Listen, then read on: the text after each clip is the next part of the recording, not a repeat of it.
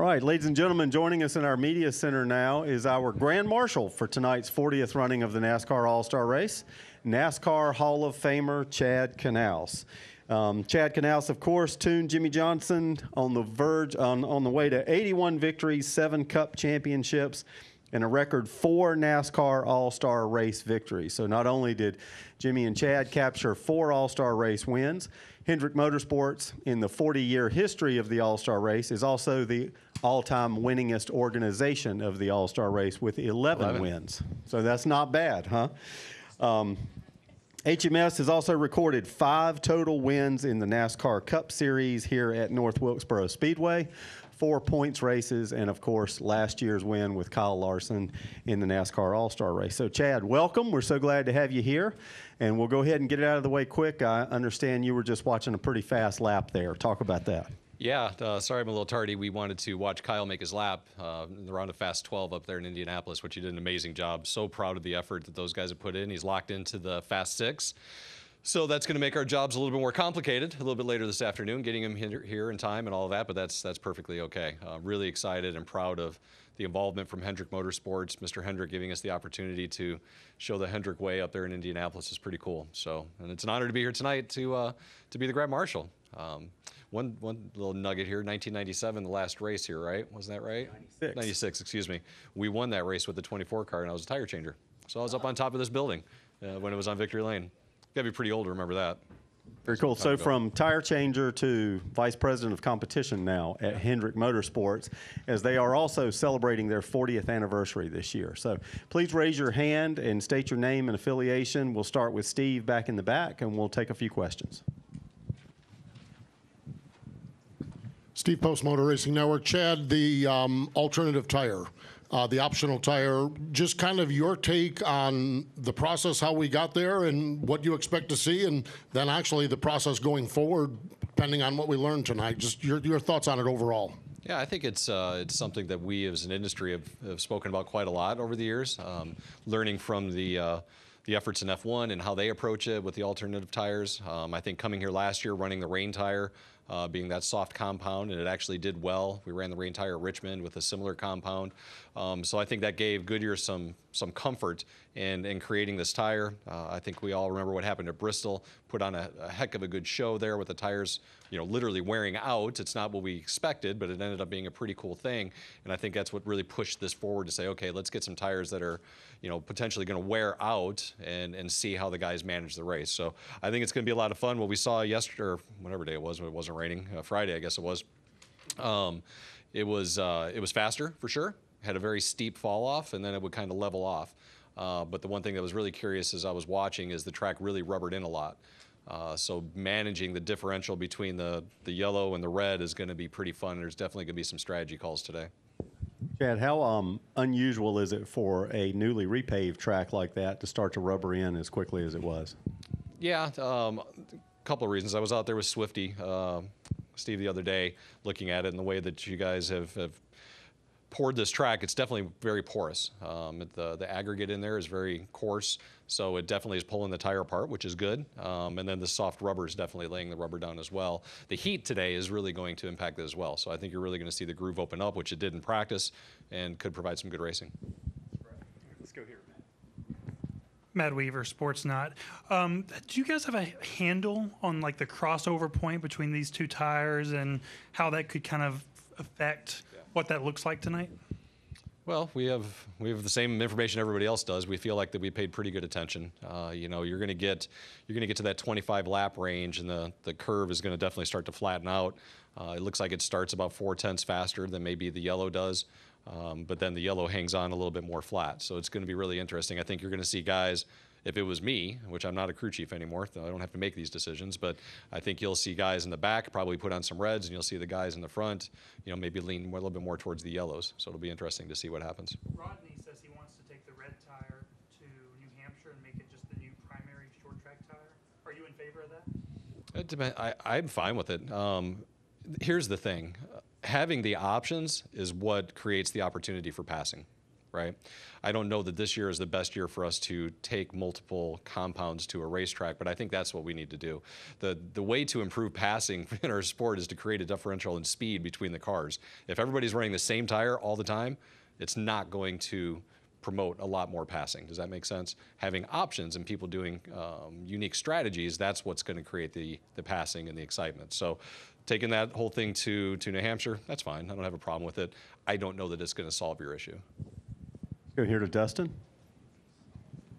Dustin Long, NBC Sports. As you noted with Kyle, and now it's a tighter window. So if for some reason he's late or something, is Justin Allgaier get in the car? Or what's the plan, or just the car's just going to sit there? It's going to sit there and look pretty. We'll save it for another event. Yeah, it just doesn't. I'm not going to say it. The way things are working out, all of our cards are in getting Kyle here, and that's the plan. To put Justin in, have him run the Open. We went down that road. We thought about it. We spoke with NASCAR. We came to a collective decision that's not the best route for all of us. It would get pretty messy pretty quickly.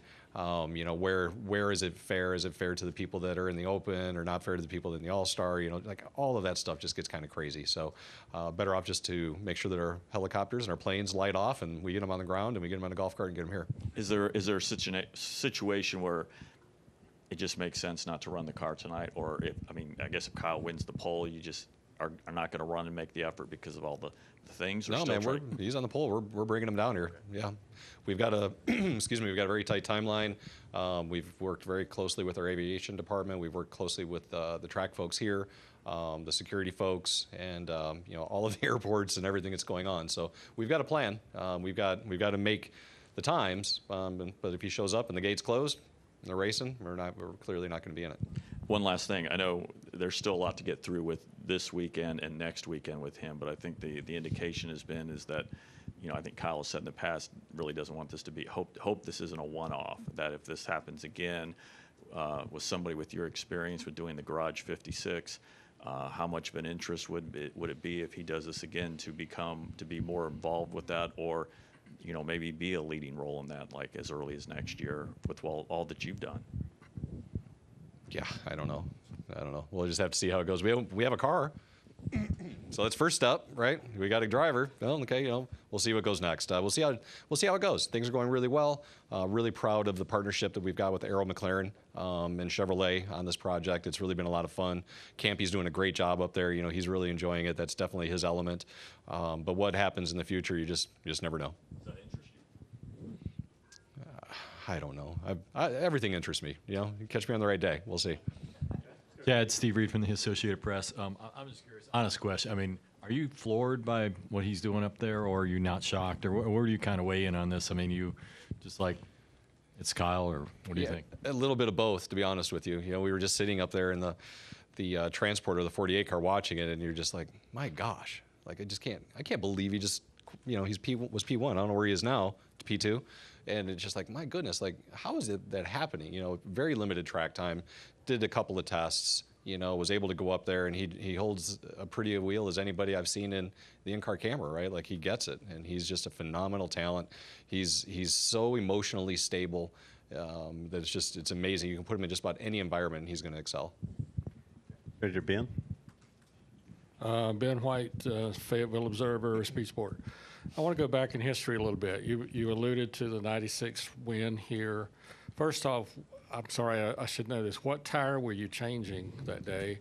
And then what do you remember? Because what I remember, I was here as a little bit of a black cloud because we weren't coming back. I mean, it was the last race at Wilkesboro. Yep. So in your take, what do you remember most about that day?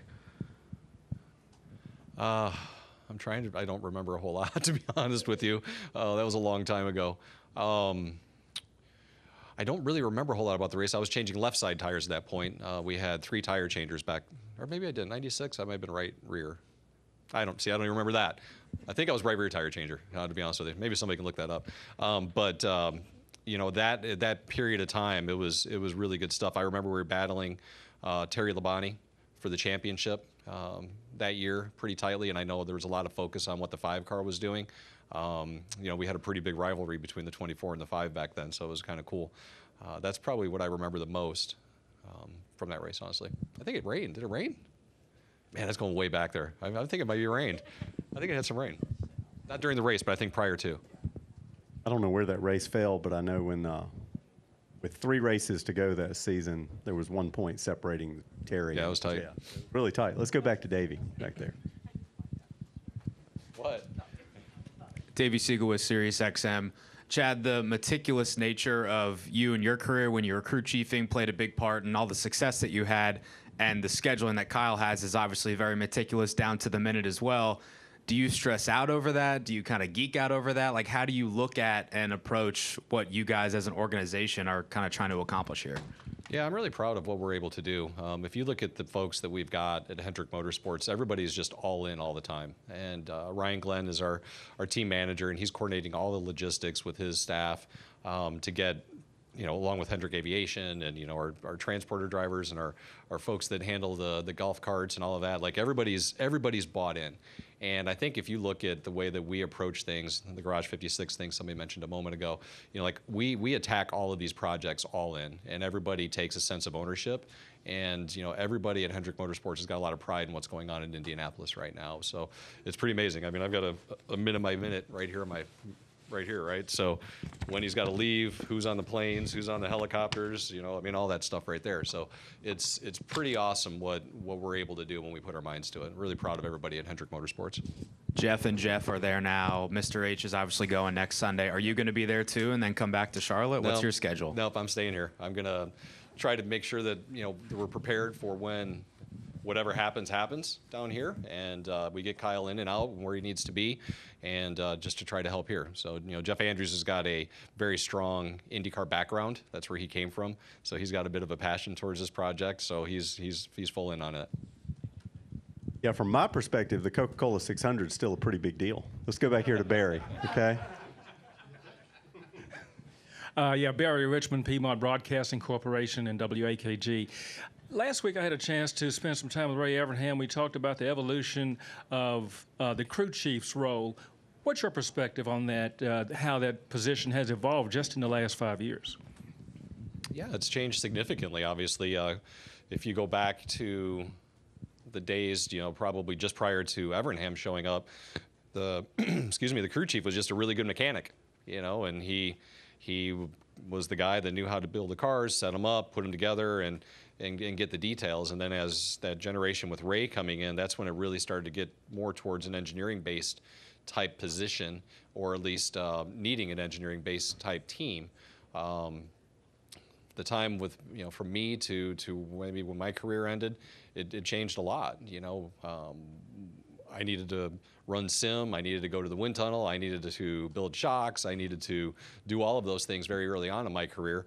And now, the way the sport is, you've got lead engineers with multiple secondary engineers, you've got shock specialists, you've got your car chief that handles the crew and the car. It's a lot different. Crew chiefs now, they make sure everything's going smoothly, and then they, have a big hand in calling the strategy. I think what's really interesting about our sport is every crew chief has his strength. And whether it be aerodynamics, whether it be strategy, whether it be shocks or whatever the situation is, and then we, especially at Hendrick Motorsports, try to fill those gaps in around him. Where his weaknesses are or where he's maybe not as strong, we try to build up around him with whether it be an engineering staff or a good strategist or whatever that may be. Last question with Deb, real quick. Deb Williams, Auto Week. Chad, to kind of expand on what you were just saying, when it comes to race day, does the crew chief have the final say in strategy, or where does the war room fit into that now? Yes, absolutely. The crew chief is ultimately responsible for all decisions that are made, so he gets the final say. Again, we try to build up and give him all the information he needs to make that call. We have a huge resource at Hendrick Motorsports that helps contribute to what's going on at the racetrack. They're in communication with the guys here at the track all the time, whether it be practice, qualifying, or the event. And they just feed the crew chief and try to guide him best with our simulation tools and experience, but ultimately it goes down to the crew chief. Okay. Thank you. Giving the command to start the 40th running of the NASCAR All-Star Race tonight, Chad Knaus. Chad, good luck to all of your teams. Thank you.